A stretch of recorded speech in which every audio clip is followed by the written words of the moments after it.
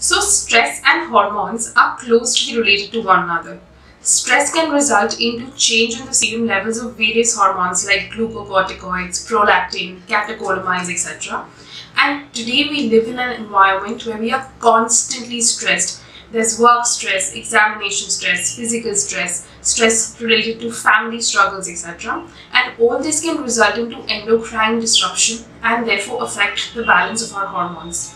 So in today's video, we are going to talk about 5 scientifically proven ways that can help you in managing your stress better and thereby help with balancing your hormones. So if this is something that interests you, definitely watch the video till the end.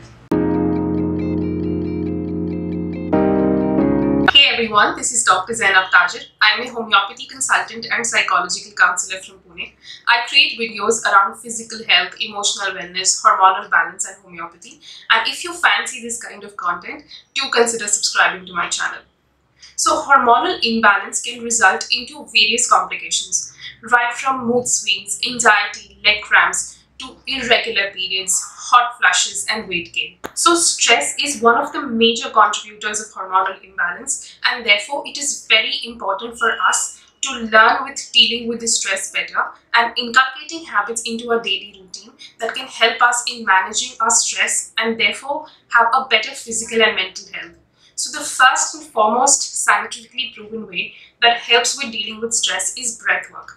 So breathing is almost like an automatic response of our body, and this is controlled by the respiratory center of our brain.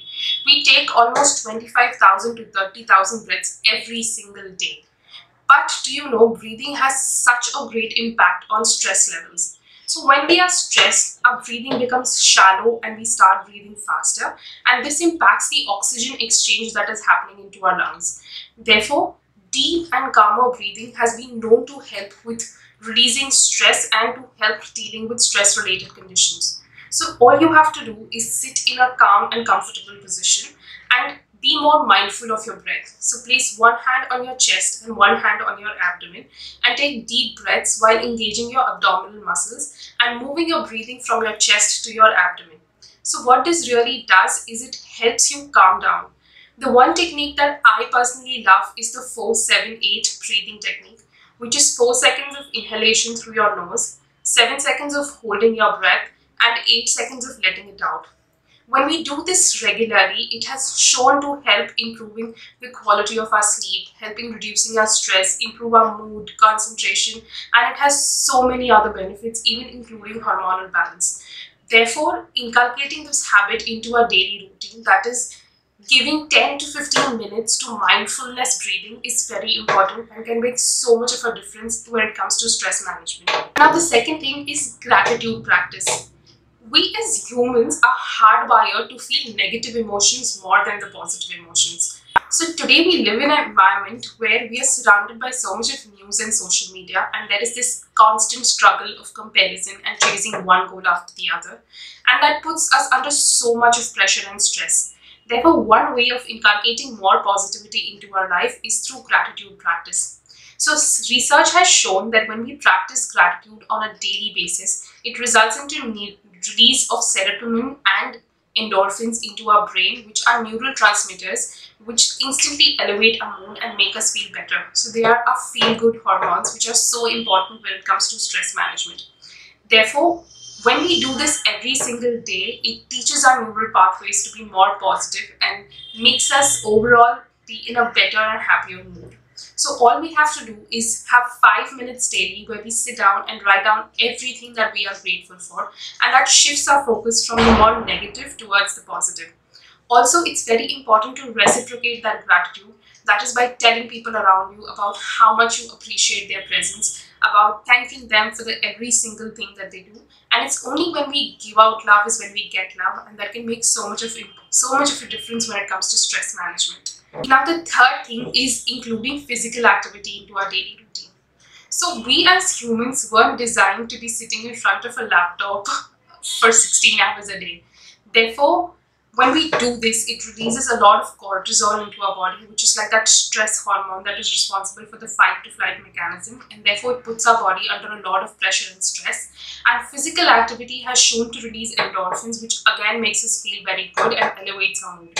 In fact, in a study, it was found out that even 5 minutes of aerobic exercise can result into anti-anxiety effects.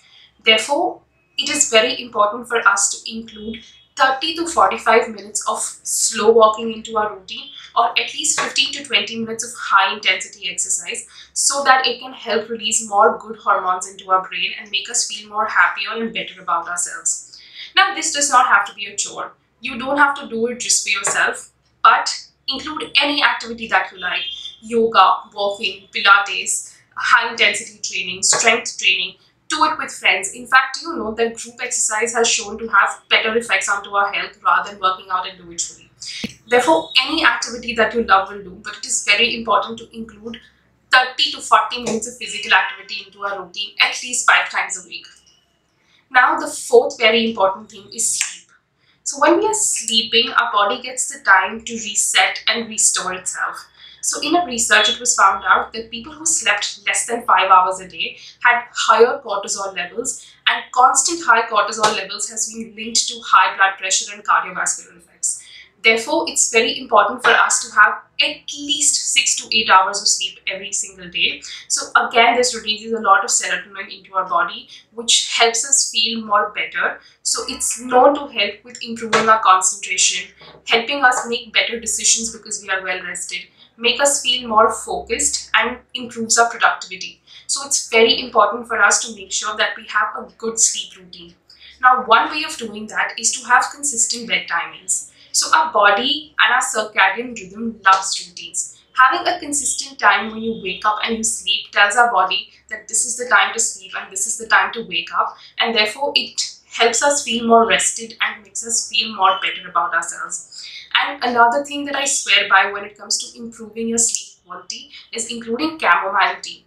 So there's a lot of research-backed evidence which shows that chamomile tea helps us feel more rested, has certain sedative properties that makes you feel sleepy and improves the quality of your sleep.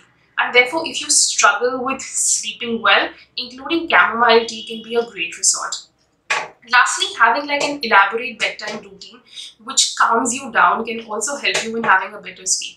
So having long showers, massaging your foot with essential oils, dimming the lights in your room and making it a dark and cozy environment so that there is release of more melatonin hormone which can help you sleep better are all ways which will help you develop a good sleep routine. Therefore, managing your sleep is another thing that is extremely important. And the last and the most important one is to get more sunlight. Now, sunlight has so many incredible benefits for our health, one of which is again releases serotonin into our brain, which makes us feel good and helps us manage our stress. Not only this, but our body develops vitamin D through exposure to sunlight, and therefore 15 minutes of sunlight exposure daily can make so much of a difference when it comes to stress management. And vitamin D has various other benefits, right from balancing our hormones to helping us manage our stress to having strong bones, etc.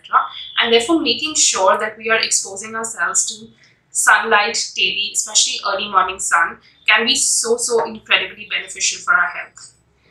And this brings me to the end of the video. I definitely hope this video was helpful to you. If you have any queries or questions, or you find it difficult to cope up with your stress, including these 5 simple things into your routine can eventually make so much of a difference in your overall health and well-being, and also help with hormonal imbalance. And if you like watching this video, do share it with your friends. Don't forget to subscribe to my channel, and thank you so much for sticking by till the end. I will see you again next week.